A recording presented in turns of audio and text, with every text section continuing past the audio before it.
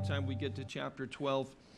John has taken us through a timeline of events that will take place in terms of seal judgments, and the last seal judgment opens up the trumpet judgments, and we arrive at, again, the precise timing that Daniel gives us is 3.5 years to the midpoint of the tribulation period. And several horrific things are going on around the planet in terms of God's judgment upon the planet, but also there's a worldwide revival that's going on, and there are tens of thousands or maybe hundreds of thousands of people that are coming to faith in Christ. People, every people group, every language on the planet, everyone will have the opportunity to hear the gospel during that time period. But in the middle of it, then there's a kind of a pause and break, and John gives us some more details, which in a sense is kind of a relief. We can take a break from studying about demonic armies that are wiping out half the population and so forth, as we had a few weeks ago. Always hoping for a lot of visitors on those messages. But anyway, it's a challenge to really teach through this, as we've seen the one episode of the angel gives John a scroll and he eats it, and it's the prophecy. It's what's going to happen in the rest of the period of time, and it's sweet in his mouth. Because it is. Prophecy is. I think people will get excited about it. We love to know what's going to happen in the future. We know that we love the accuracy of God's word, the empirical, intellectual evidence that it is completely reasonable for us to place our faith in this book as being inspired by God, because God exists outside the time-space continuum, and he can then speak into the life of a prophet and tell things with exacting detail that will happen in the future. I love that. That's sweet in the mouth. Again, what happens to John, though, it's sour in his stomach, because in this case, because of what the prophecy says, because of this horrific judgment that is coming upon planet Earth. So we're in the middle of the tribulation. Some of the things that we've looked at have already spoken about things that were taking place and kind of culminate. And we're going to see here something happens in the middle that will have an impact as we continue on in our study in the second half of the tribulation. But back in Genesis chapter 12, we have the call of Abraham. And ever since then, Satan has known that it would be through the Jewish people that the Messiah would come. He knows right away from the beginning that there would be a Messiah after the fall. But now it's narrowed down. The Messiah will come through. To Abraham, it was said, and through your seed, all the nations of the earth would be blessed. And so ever since then, Satan has been persecuting and coming after the Jewish people, because he's a student of Bible prophecy, and he knows the Bible very well. If he can prevent the Messiah from coming, he can continue his rule and reign in terms of being the prince of the air of this world. Of course, once Jesus is born, the next thing that will bring Jesus back to planet Earth, and we'll see that in Revelation 19, is this remnant of Jewish believers that cry out as a nation and receive Jesus as their Messiah and as their Savior, and that's what brings Jesus back to planet Earth. So ever since that's been known and predicted, it's been everything Satan could do to try to, again, annihilate the Jewish people, to prevent that from happening again, so that his rule and reign might continue. And certainly we see that in the history of the Bible, and we see it lived out in current history as well. And that's continuing. Anti-Semitism is growing at alarming rates throughout Europe, Western Europe in particular, and all being fueled by misinformation and hate and so forth. We mentioned one of the things that is being propagated throughout the Arab world right now, for example, is that it's reported widely with many testimonies and so forth, that the fact that in that last intrusion into the Gaza Strip, when the Israeli Defense Forces went in to try to drive back and create a safety barrier to prevent the again, Hamas from shooting their rockets into Sderot, and they have missiles that will now go 40 miles. Nasrallah and has them up in northeast, being supplied by Iran and Syria, and large cities like Tel Aviv are now being threatened And so they went in defense of their country, proactively to do something about that. So what was reported then in the news of that is that the reason that they did that is so that they could go in and capture and kill Palestinians so they could harvest their organs. And that's what it was all about. This is reported widely in the Arab press, television, and so forth. And then some European journalists have now picked up on that story and run those stories in Europe as well. And of course, if that's all you ever hear, you think, how could they do that? How horrific. And this hatred is, through false information, is being built against the Jewish people around the world, and in particular, certainly in the Islamic world. But as we see in verses 1 to 6, it's a conflict of the ages, but here it's being portrayed in symbols. John gives us some great insight into this cosmic battle. Now, a great sign appeared in heaven, a woman clothed with the sun, with the moon under her feet, and on her head a garland of 12 stars. Then, being with child, she cried out in labor and in pain to give birth. And another sign appeared in heaven, behold, a great fiery red dragon, having 7 heads and 10 horns, and 7 diadems on his heads. His tail drew a third of the stars of heaven and threw them to earth. And the dragon stood before the woman who was ready to give birth, to devour her child as soon as it was born. She bore a male child who was to rule all nations with a rod of iron. And her child was caught up to God and his throne. Then the woman fled into the wilderness where she has a place prepared by God, that they should feed her there 1,260 days. So again, on a cursory reading, you might look at that and go, what in the world are they talking about here? But again, the Bible is a great commentary on the Bible, and this is very easily explained, and it's pretty self-evident as we go through it. But the first thing we note that it's symbolism. It says that. Again, we try to look at the Bible as literally as possible, but when he says it's a sign, when it's a symbol, then that's what it is. So these things are all symbolic of something that is taking place or will take place in the future. And the first thing we note is the woman who is a symbol is really is the nation of Israel. And we'll see that as we look in our text. First thing we note that, again, as I said, the woman is a great sign there in verse 1. It's the first of 7 signs that will occur in the book of Revelation. We'll see that again in chapter 13, 15, 16, and in 19. And so we don't try to look at this as an actual woman. We know that she is a symbol of something else. Now, interesting, the Roman Catholic Church in their doctrine has always portrayed this woman as being the Virgin Mary. And I don't know if you've ever seen any of the artwork of her being portrayed with a garland of stars over her head, shining as the sun, standing on the moon and so forth. I've seen it in statuary and in stained glass windows and some of the artwork in churches. Again, I built stained glass windows for about 20 years for a living and did lots of restoration with some of the Catholic churches here, and so I've probably seen a little more than most of you. I just want to add that they were some of my best customers. They were the only ones that ever said to me, "Are you sure you are charging us enough?"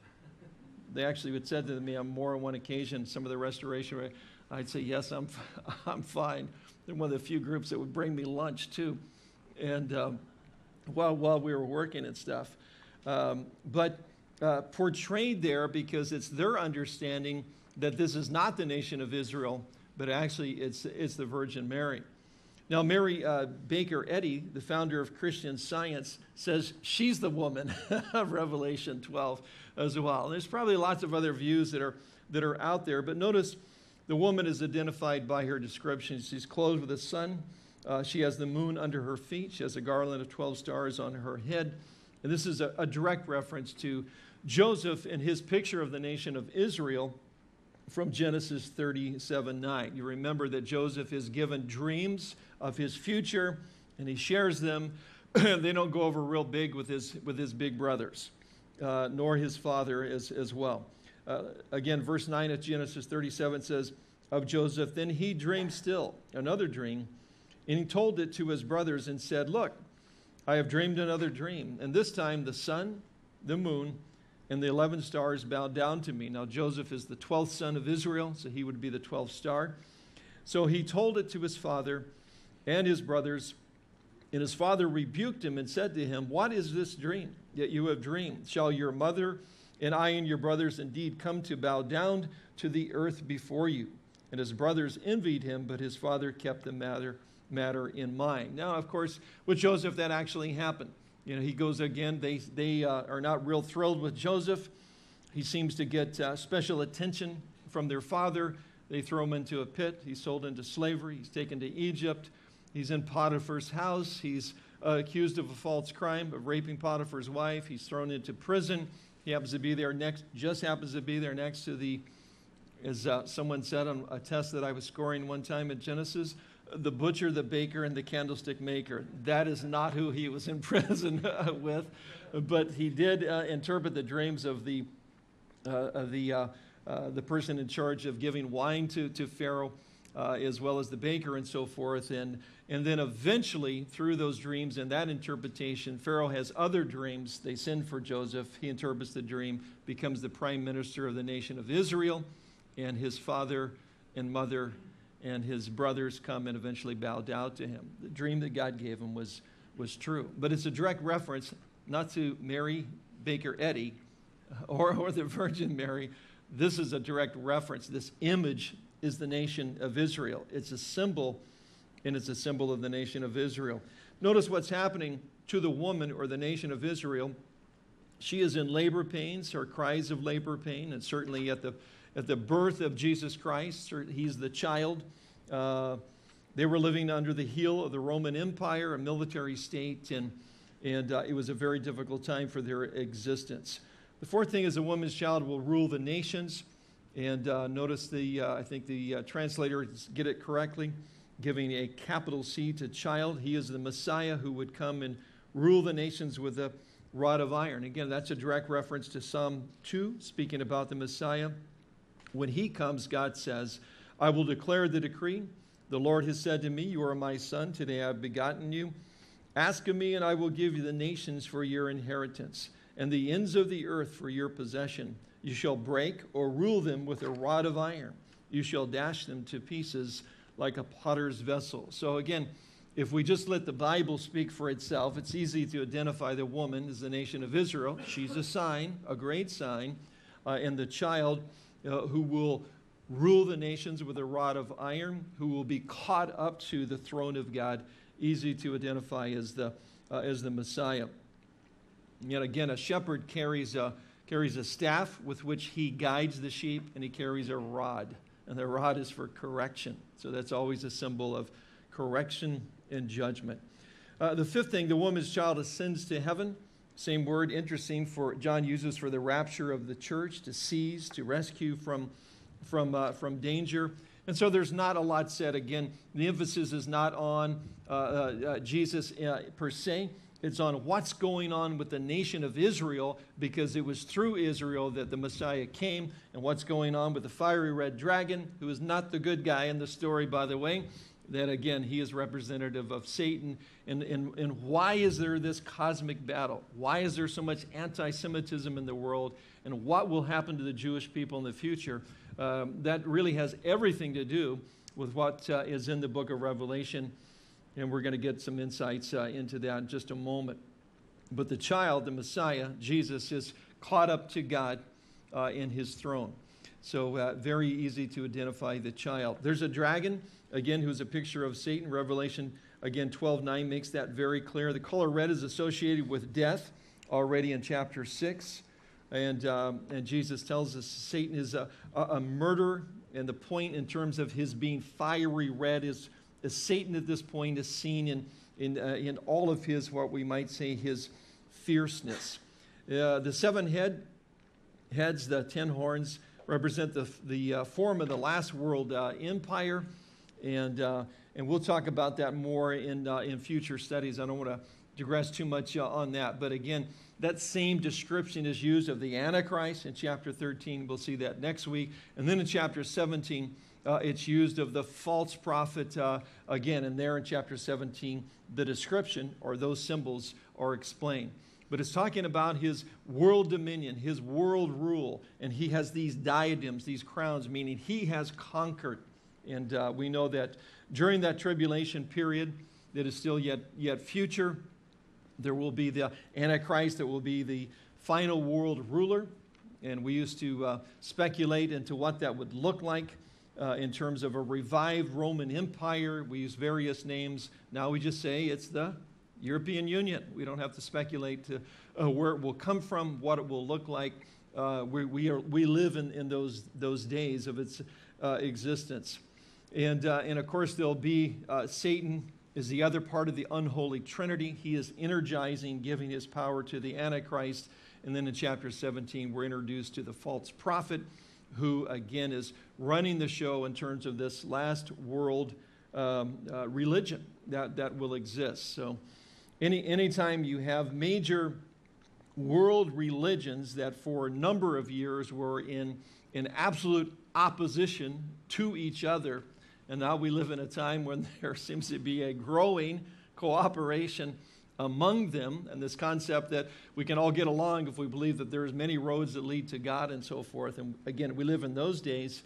We have a sense that we're leading to a one world government as well as a one world religious system that will exist during this time. Now, I was watching the news about a week ago or so, and I was watching a guy interviewed who is not a Christian, and this was not a Christian channel. It was just it wasn't part of what's called the mainstream media, but it was one of those other channels that give you another view. And a guy was being interviewed, secular guy who was just an economist, and he was talking about the fact of what's happening with the U.S. dollar, things that are going on around the world in terms of the economy, the concern over another $1 trillion debt that may come upon us with the current health care proposal that Congress is going over and considering at the current time and so forth. And he wasn't making a political statement one way or another. He just, as a guy that studies the economy, he was just saying, now, if this goes through, and then he mentions a couple of other things, the fact that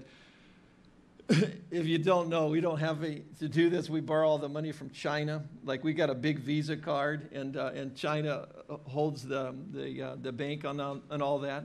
China's very concerned. This is very interesting. China, a communist, socialistic government, a week ago was calling those in the power in our own country, and they're saying, "Are you sure you want to move to that kind of a medical plan?" Because it's socialistic in its very nature. And I thought that was interesting coming from them. But they're worried about the money in it. All this is going on as we watch the news at night, which, man, if you didn't know the Lord, it could be very depressing to watch the news. But anyway, this guy says, well, I think what will happen eventually is that we'll have the economy will falter. There'll be a continuing growing in debt. And the only way to work it out then, I think there's just the natural outcome, will then move to a one world currency. And that one world currency will be the driving factor between basically like a one world type government which is the only thing that can manage the crisis that we're in currently. Wow, I wish I had my videotape going and got that on tape. But these are secular guys that are saying this. They've never read the Bible, the book of Revelation. They're just seeing the possible scenarios that are out there that we're currently living in. Interesting times, but all a part of this big cosmic battle. The third thing is there's the woman's child, again, as we've said, is a picture of the Messiah himself. And again, the conflict between Satan and the woman began back in Genesis 3:15, and so the dragon is standing. Now, a couple of things about this. There's two Greek words that are very interesting. When I don't want to spend too much time on it, but when it says that Satan knew and Satan stood, they're both in what's called a perfect tense. It means it's happened in the past and it continues to have results right into the future. So Satan knew in the past the Messiah would come through the woman, the nation of Israel. And it's continued to have results in terms of trying to persecute, eliminate anti-Semitism, and so forth. The other thing, he not only knew, but he has stood. He's been standing, in a sense, waiting for her to give birth to the Messiah so that he can eliminate the Messiah. And that's the point here. Again, Pharaoh, had that, attempted that. He is referred to as a dragon by Ezekiel, Ezekiel 29. Nebuchadnezzar is referred to, who again persecuted the Jewish people, took them into the Babylonian captivity. He is referred to by Jeremiah, Jeremiah 51, as a dragon. Again, the emphasis is that Satan understands Bible prophecy. When Jesus was born, Satan used King Herod to try to destroy him. And you remember killing all the babies 2 and under to try to make sure he got them all there in Bethlehem. Bethlehem was not a big city by any means. It was a small village, and this may have only involved 10 or 15 or 20 or 30 babies or children, male children. But again, they were all killed by Herod as directed by, again, a spiritual entity or a force that is behind very often the world governments in terms of what's going on in the world then and in the world today, because there's a cosmic battle going on with God's redemptive plan of history and what he wants to do in terms of bringing the Messiah and bringing the Messiah back again to planet Earth, and Satan, who is working very hard to try to prevent that. So his strategy has always been to persecute God's people and, in a sense, devour them if he could. So the special hatred for the Jewish people is the power behind anti-Semitism from the days of Pharaoh and Haman in the book of Esther to Stalin and Hitler that we've seen in our own lifetime. And by the way, it's a major stumbling block to Jewish people receiving Jesus as the Messiah, because they have family, have read, know very well all the stories about the Holocaust, and their cry out of that is, where was God? You know, if we're God's, you know, we kind of joke, and there's a joking line about, if we're God's chosen people, let him choose somebody else for a while. Because they have suffered tremendously. This is why. This is why they've suffered tremendously, because the Messiah came through them. Theirs was the covenant. Theirs was the promises. Theirs was the rights, as Paul says. Theirs was all the privileges. But with that has come a tremendous price that's been paid. Now, during the tribulation, anybody that comes to faith in Jesus as Messiah, Gentile or Jew or anybody else, is going to get persecuted. And for the most part, they're all going to be martyred for their faith. And we've already seen that early on when the Antichrist takes over. But there's a special hatred for the Jewish people. In terms of again, this idea of a stumbling block, because part of the problem is that they know that when those Jews were put in boxcars to be taken to their death, their Christian friends that live next to them and their neighbors simply shut their curtains and look the other way. So it becomes very difficult. I don't know if you've encountered this. I have. Becomes very difficult sometimes to share with Jewish people, which you would think would be very open to the gospel, because Christianity is Jewish. We're the wild olive branch, Paul says, that's been grafted on. They are the true olive branch, and we are nothing without them. And Paul even warns Gentiles, be very careful, you know, because you're nothing without them. There needs to be more of an appeal made. But it's very, very difficult. How do you make the appeal if you're in that situation? Point out the fact that, yes, it was horrible and it did happen, but it doesn't prove that God doesn't care, that he's not there. What it does prove is how evil man is, and there is sin in this world, and we all need to be saved from our sins. We all need redemption. So there is an answer, but it's very, very difficult. And the good news is that, and I've read very recently a documentation that during that time period in the Holocaust, there were thousands of Jews that came to faith in Jesus Christ, that through a Christian, because Christians were persecuted as well. We're familiar with Corrie ten Boom and others that went into many of those camps and were a witness for Jesus Christ, led many to faith in Christ during that time. It's their Messiah. Many turned to their Messiah during that time and were saved. But Satan has a special hatred for the Jewish people and orchestrates the best he can world powers against them. We still live in those days, and those days are going to get much worse. So the conflict of the ages is really portrayed in the symbols, and the symbols are really easy to understand if we just look at a couple of cross references in the Bible. Got a little war going on here now. the second part here. Satan is cast down after war in heaven, verses 7 and 9. And war broke out in heaven. Michael and his angels fought with the dragon, and the dragon of angels fought.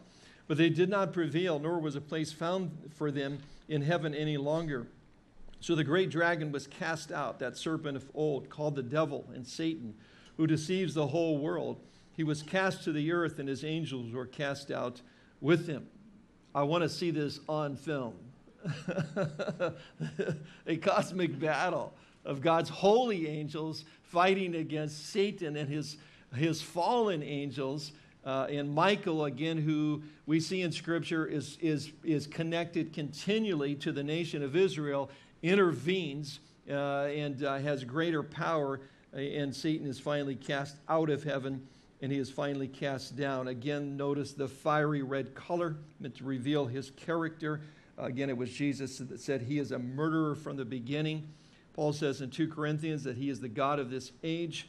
In Ephesians 2:2 calls him the prince of the power of the air, the spirit who now works in the sons of disobedience. So again, in terms of the celestial conflict, what is it all about? Well, again, it's very significant that Michael is involved. I think it has everything to do with the nation of Israel.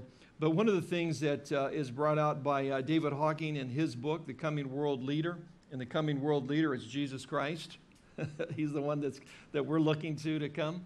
And in his book, he at least suggests this scenario. I think it's very interesting. We talked a little bit about it on Wednesday night. Now, keep in mind that Satan had to be cast out of heaven because he still has access there. We read in the book of Job that Satan has access to heaven, to God, and he is there as the accuser of the brethren.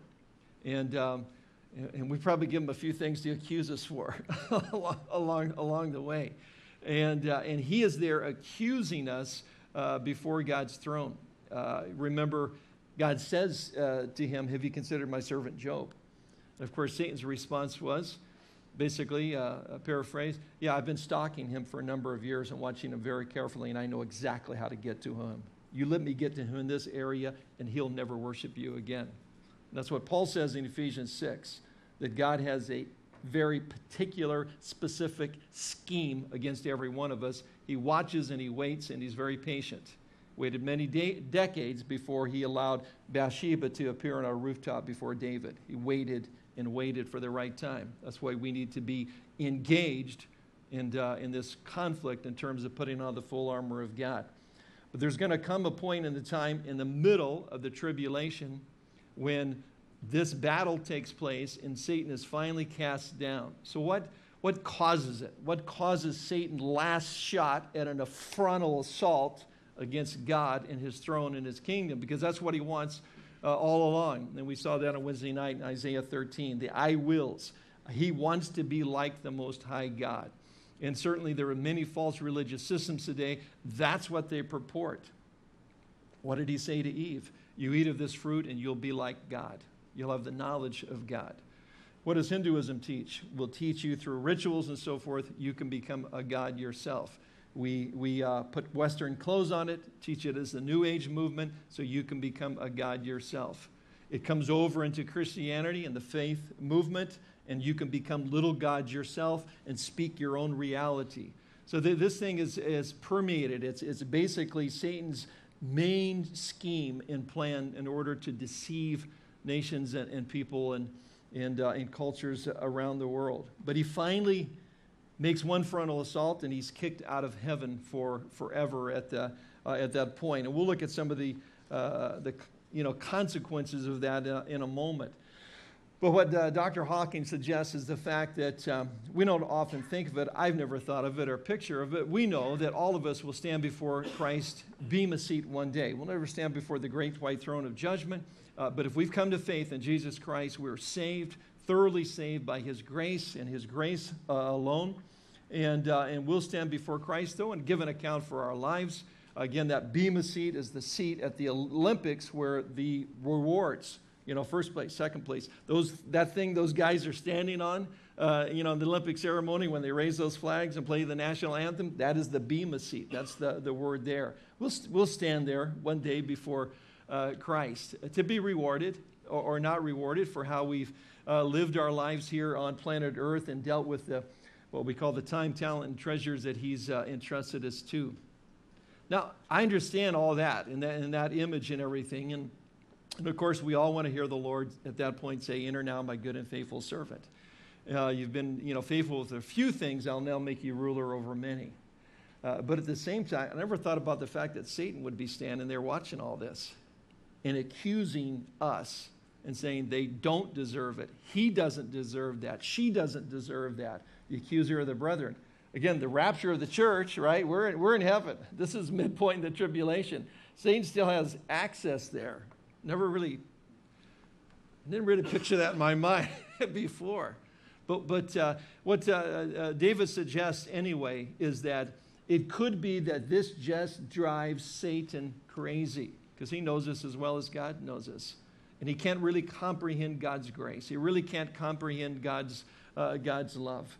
And it may be the fact that in the end, when it's all said, and when God then presents us, the church, and we know from Scripture, it's without spot, it's without blemish, it's without wrinkle. He presents us perfect because of his righteousness that he's given to us. It could be just like too much for Satan. He goes, "This is it. I'm just frontal attack. I can't stand it any longer." That's at least one suggestion. Is what brings this war in heaven that we see here all about and begins it. But whatever starts it, it ends with the war, concludes with the dragon or Satan being cast out of heaven. And notice he took a third of the angels with him. And again, they are spoken of as stars, which is very consistent. We've seen that from the beginning of chapter 1. So there's a conflict of the angels. It's portrayed in symbols, and we're kind of told about that. And then there's a little bit of a parenthesis here in what John is explaining. And he says, "And oh yeah, you need to know this too. Satan is cast out of heaven." And there's some consequences to that we're going to look at now. But he'll get back to, okay, what happens in terms of this persecution against the Jewish people. But the next thing, the consequences, verses 10 to 12, notice he says, "Then I heard a loud voice saying in heaven, 'Now salvation and strength and the kingdom of our God and the power of his Christ has come, for the accuser of our brethren who accused them before our God day and night has been cast down. And they overcame him by the blood of the Lamb and by the word of their testimony. And they did not love their lives to death. Therefore rejoice, O heavens, and you who dwell in them. Woe to the inhabitants of the earth and the sea, for the devil has come down to you, having great wrath, because he knows that he has a short time." So there's some real pretty heavy consequences to in the middle of the tribulation, Satan and a third of his fallen angels being now cast to planet Earth. And the first thing we notice is that consequences are seen in God's kingdom. There's a few people in heaven going, "It's about time." And apparently they're kind of rejoicing. Now salvation has come. God's kingdom has come. Because they finally got this guy out of there. This thing is coming to a culmination. It's coming to an end. Satan knows he's only got 3.5 years left, again, because he's a student of Bible prophecy. But all of those in heaven know it as well. And they're rejoicing.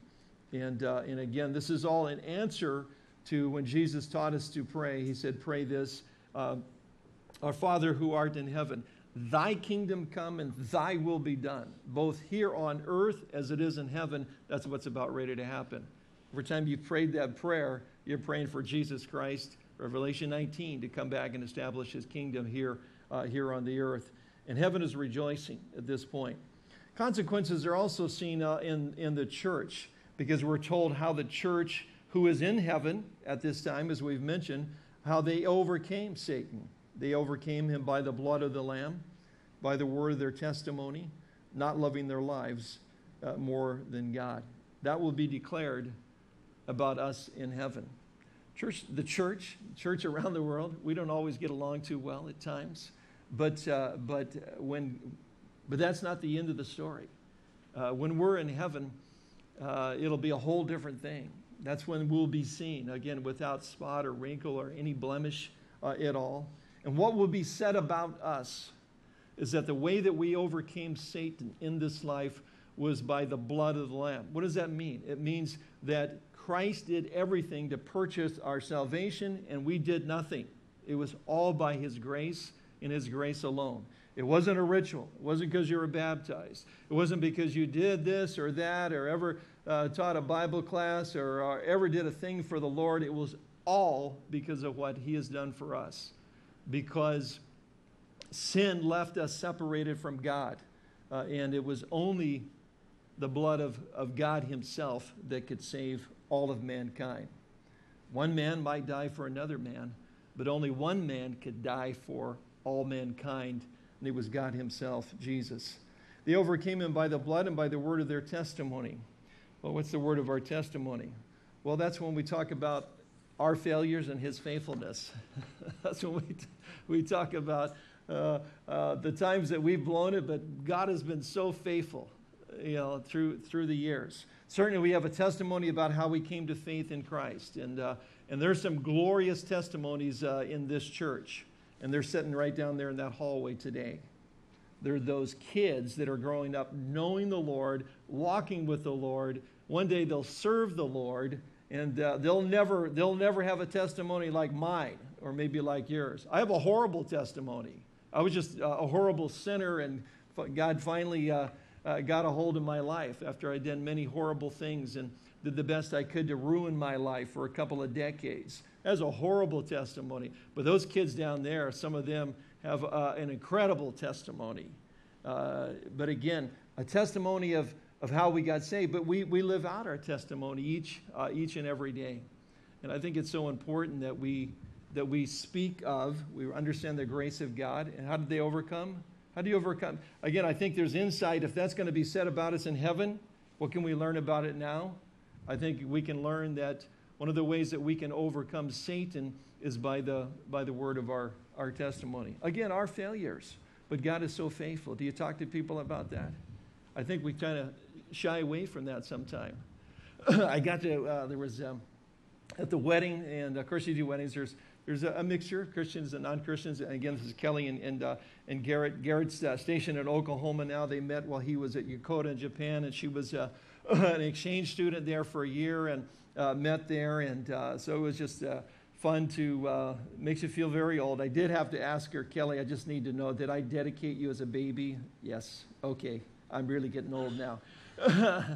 Dedicate him and then marry him 20 years later. But it was a great time. There's always the non-believers there. And the guy that was doing the photography works at Yokota, but he's like a Japanese national and a professional photographer. So he came over to do the pictures and got to share my horrible testimony with him that was full of how faithful God was and his grace, and to maybe help him understand, why do we get excited about God? Why do we celebrate? Why do we worship? Because of his faithfulness. It's so important. I wish I could tell you it was I always take advantage of those opportunities, but we don't always. But apparently it's one of the ways that we overcome the enemy in terms of living our lives for Christ. I have to, how am I doing? I'll tell you another real quick story though. It doesn't always go that well. I remember one time when I was coaching baseball, and we had kids, and I had a gal that was the team mom who was just fantastic. She'd feed the kids, take care of them, do all this stuff, and we were, and half my kids were from Kailua, half were from Waimanalo. Most of my practices are down there. Most of our games were down there when we weren't on the road, and I had typically 15 kids. I'd have 2 that had a mom and dad or at home. I'd have 4 or 6 that were being raised by grandparents, because many of them had been killed in drug-related car accidents. I mean, you get to see what's going on and why there's so many angry young men out there in the world today. And we did the best we could working with them for a number of years. But one kid in particular was just a bully, and he just kept picking on a couple of the other smaller kids, and that just totally irked me. That was the only fights I ever got into in elementary school. That was those kind of things. And I finally grabbed it. This is not a good coaching method, but I finally grabbed. I was furious. I had taken this kid aside. I talked to him. I'd done timeouts. I'd made him run laps. I'd made him done push-ups. I'd benched him. I'd done a lot of things up to this point. I'm trying to justify my actions here, but just fill you in a little bit. But he finally did something to one of these kids that I just couldn't take it anymore, and I grabbed him by by the shirt and lifted them off the ground. It's a little easier. You know, it's tough if they're 15, but when they're 10, you can still do that. And I said something about removing his head from his shoulders if he ever did that again, and tried to say it with enough force that he would believe me, because I knew this kid had trouble believing anything adults said because he'd been lied to many times. So I tried to emphasize the truth of this and put him back down on the ground again, and still had him run some laps. And then the team mom, who is not a Christian, knows that I'm a pastor, came over to me and said, "Oh, Pastor Tim, oh, I never knew you talk like that." She goes, "Oh, wow, you're just like all of us, okay." Well, that was kind of okay, but it wasn't okay. Because I am like everybody else. You're like everybody else, man. We still have a sin nature. We still blow it. And somehow at that point, I don't recommend this, but I could then begin to talk to her that, yes, I'm a failure at times, but God is faithful.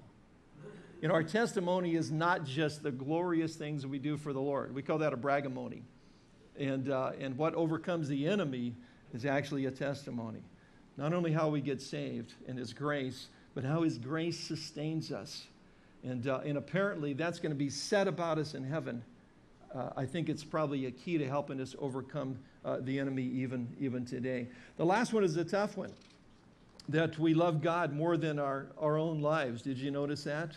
Jesus put it this way in Mark 8:34. Then He called the crowd to Him along with His disciples and said, "If anyone would come after me, he must deny himself and take up his cross and follow me. For whoever wants to save his life will lose it, but whoever loses his life for me and for the gospel will save it. What good is it for a man to gain the whole world and yet forfeit his soul?" Those can sound like harsh words unless you understand who it is that's calling you. Remember, Jesus is saying, this is what you need to do, but it's for me. It's for me, and it's for the gospel. I've talked to more than a couple of young guys in the military, and I've asked them about leadership and how things are going and how things are being modeled and whether it's good or bad or hard or whatever. And sometimes when you get yeah, it's good. We've got great leadership, and then you hear this phrase, "I'd follow that guy anywhere." That's what Jesus is saying here. You know, in other words, if there's the integrity of what it's all about and the character, would you follow him? And Jesus saying, would you just check me out here? I think if you will evaluate things, if you think you can do it on your own and still keep it together, you're going to lose it. But if you'll actually come to me and lay it down and live for me and for the gospel, then your life's going to be saved. Besides that, what are you living for anyway? What profits a man to gain the whole world, yet forfeits his own soul? It's a hallmark. It's a benchmark. When as a Christian, you get to the point where you say, well, Jesus, wherever you go, I'm going to follow. Whatever you say, I'm going to do. That's when the Christian life starts to get exciting, actually, because God will take you at your word and begin to use you and give you opportunities, and it gets exciting then. But those are consequences that are seen in heaven, spoken of by the church, and I think we can learn something of this morning. Third thing, the consequences are seen in God's warning, and it's that woe word that we've already seen mentioned earlier. And this time the woe in that word is like, whoa, it's like you should be scared to death. When the angels say from heaven during the tribulation, whoa, it's because you should be absolutely frightened out of your mind. And that word is used again here because Satan is now cast down with a third of the angels, and he's just a little bit ticked.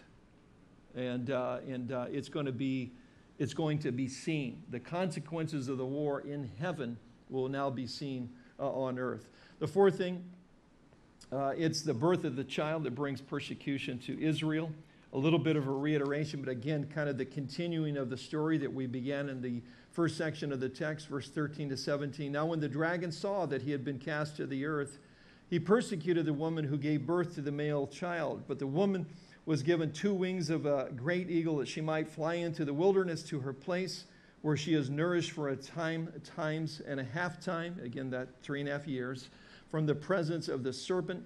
So the serpent spewed water out of his mouth like a flood after the woman, that he might cause her to be carried away by the flood. But the earth helped the woman, and the earth opened its mouth and swallowed up the flood, which the dragon had spewed out of his mouth.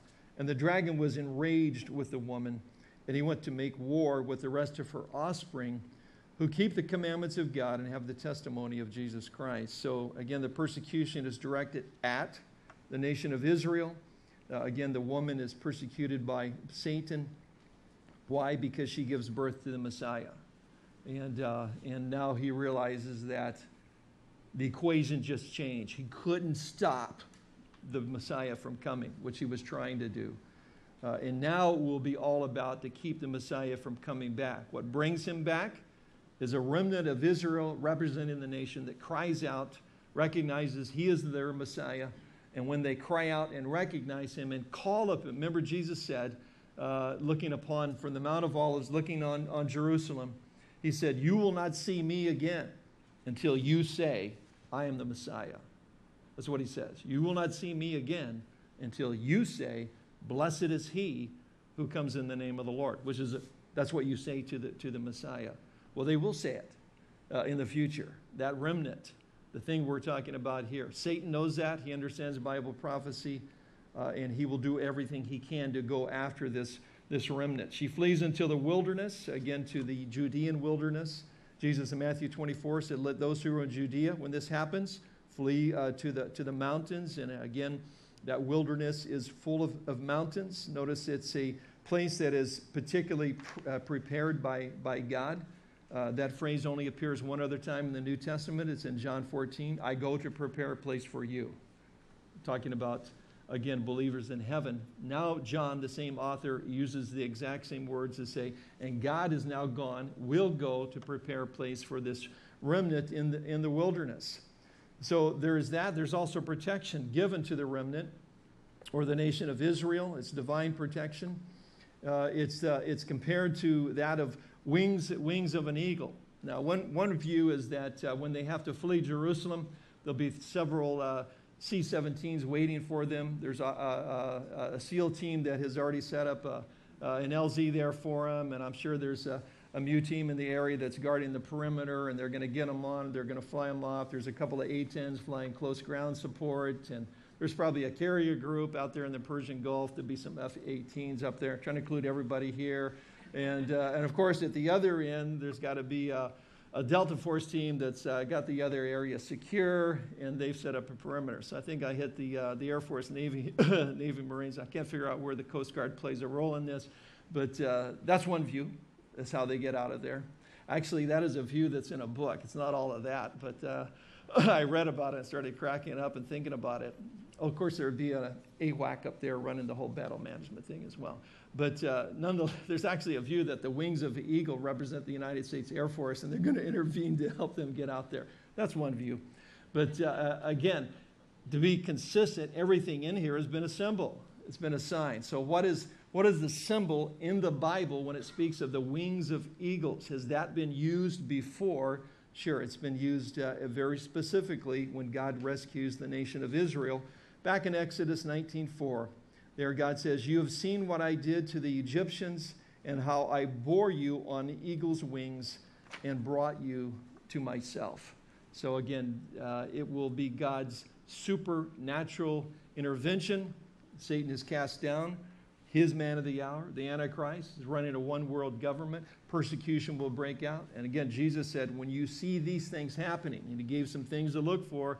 If you're Jewish and you're in Israel, you're in Jerusalem, you flee and you get out of there as fast as you can, and a remnant of Jews will be able to do that. The phrase water as a flood, again, not explained, but we have a reference to something similar to that in Psalm 124.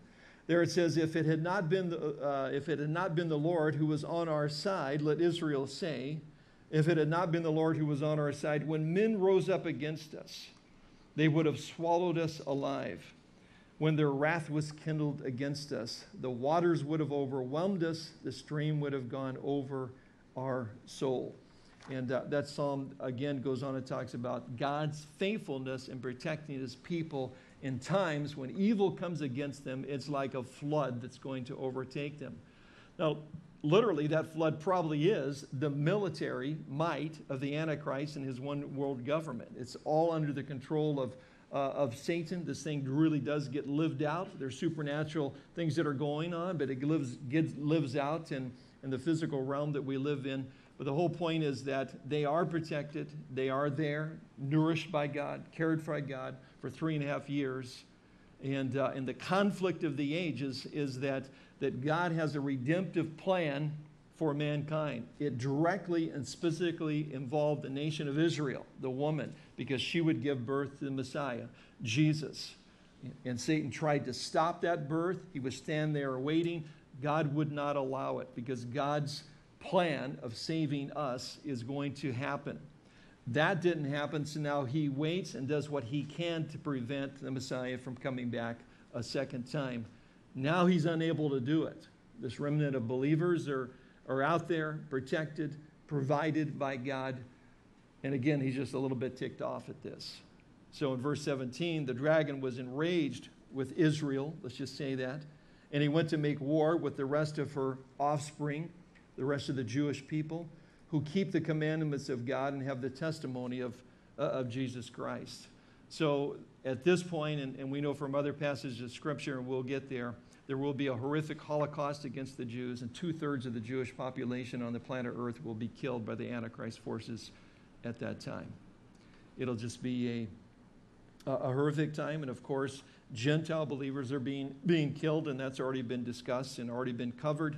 But just a frightening thing that will take place in the future. So very, again, to study these things, it's good to know what's going to be happening in the future. I guess it's my prayer, my desire that we would absolutely believe God's word and what it says. And we would realize that, this is all going to come to culmination very soon. And that in the final analysis, the only thing that's really going to matter is, again, how many men and women and children that go to heaven with us. I'm hoping that it'll affect us, affect our prayer life, affect how we might share our testimonies with others and look for those opportunities, look for the opportunities to share the gospel with others.